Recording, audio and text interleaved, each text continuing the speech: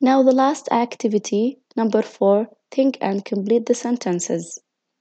مثل ما احنا شايفين هان في عندي خط الزمن، في عندي past الماضي، present المضارع اللي احنا فيه الآن، وآخر شي في عندي الفيوتشر اللي هو المستقبل، الإشي راح يصير في المستقبل.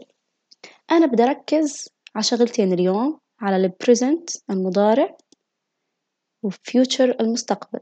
لو طلعنا فوق في عندي كلمة now. كلمة now بشو بتذكركم؟ إشي أخذناه إحنا من قبل، حكينا هاي الكلمة المفتاحية لأي فعل، لل present continuous بالضبط، اللي هو المضارع المستمر، الأشي اللي بيحدث الآن. مثل لو أنا سألتك الآن أنت ماذا تفعل؟ What are you doing؟ بتحكي لي مثلا I am reading, I am listening, I am eating, I am dancing for example. أوكي؟ فبنحط للفعل نفسه ing. لكن لما بدك تستخدم tomorrow اللي هو future tomorrow، شو حكينا بنضيف going to ثم الفعل. عشان نوضح الصورة أكتر خلينا نشوف هاي السلايد ونقارن ما بينهم. simple future اللي هو المستقبل ضد ال present continuous اللي هو المضارع المستمر. لو بنتعرف بس على أشكالهم بشكل سريع، حكينا إنه ال simple future هو المستقبل، ال is أو ال are وال am مفرد وجمع وال am بدهم ياخدوا كلمة going to اللي هي سوف، هاي الكلمة اللي بتدللي على المستقبل، ثم بياخد الفعل المجرد كما هو، هذا ال future المستقبل.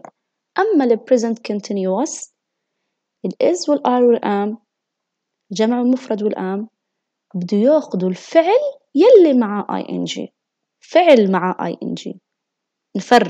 نفرق بينهم. هون في عندي going to بتاخد الفعل مثل ما هو، لكن هون الفعل اللي هو نفسه بدي أحط له ing.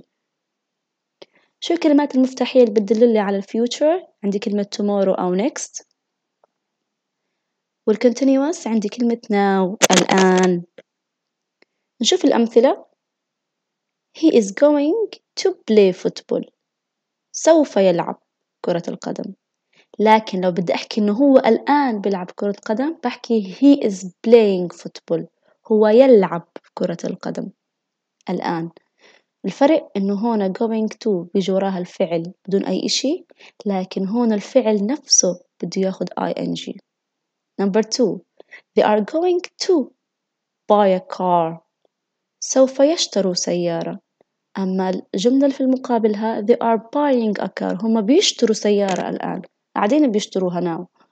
هون الفعل نفسه أخذ ing، هون الفعل ما أخذش ولا إشي، أجا قبليه كلمة going to سوف. Number 3 I am going to visit my grandmother next week. عندي next week الأسبوع القادم، أنا شو بدي أعمل الأسبوع القادم؟ سوف أزور جدتي going to visit. لكن في المقابل عندي I am visiting my grandmother now. أنا الآن بزور في جدتي، أنا عندها الآن متواجد عندها. هون visit أخذت ال ing اللي هي الفعل، أما هون visit ضلت مثل ما هي وأجا قبليها اللي هي going to. إذن هذا هو الفرق بين المضارع المستمر continuous والsimple future اللي هو المستقبل البسيط. Now خلينا نشوف كتابنا. في عندي سؤالين جدا بسيطين، شوفوا كيف بدنا نفرق بينهم. Number 1 بيحكي لي What are you doing now؟ كلمة now كتير مهمة. الآن، أنا بحكي عن الآن. الآن هون بشو بتحكي لك؟ عن ال present، عن المضارع. في عندي doing ing فيها. إذا هاي أنا عرفت شو بدي أحكي. إذا أنا بحكي عن ال present continuous المضارع المستمر. كيف عرفت أنا مضارع مستمر؟ في عندي كلمة now الآن الكلمة المفتاحية والفعل مع ing.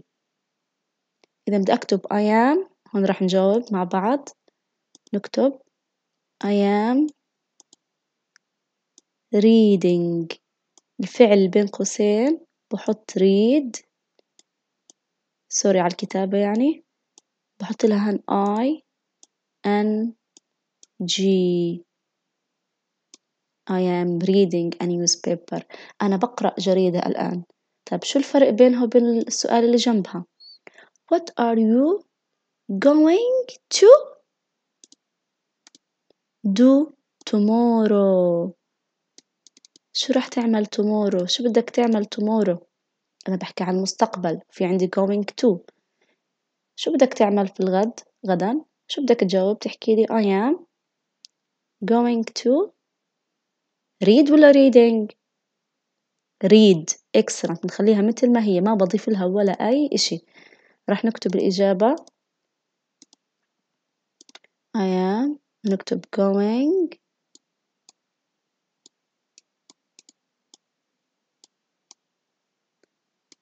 to read. أنا سوف أقرأ. شو بيقرأ tomorrow بالغد؟ a story، قصة. I am going to read. هنا read ما ضفت لها ولا أي إشي إنه أجا قبلها going to. لكن السؤال الأول في عندي أنا now الآن ضفت لها للفعل ing.